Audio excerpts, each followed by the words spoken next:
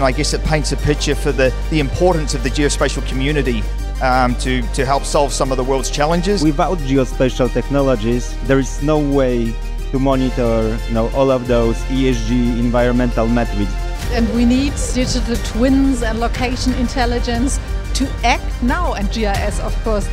The fact that we can take the real world, transfer it into a virtual space and then run simulations in that virtual space without wasting any natural resources. We have to integrate, we have to interconnect, as mentioned, demographic data with planning data, with climate data, with meteorological data, with infrastructure data. But the possibilities are very limitless. That's what fascinates me about the topic, bringing geospatial and AI together. I want to encourage people to be a part of our industry because it's fascinating, it's wonderful, and I think it's a great place for a lot of people to be.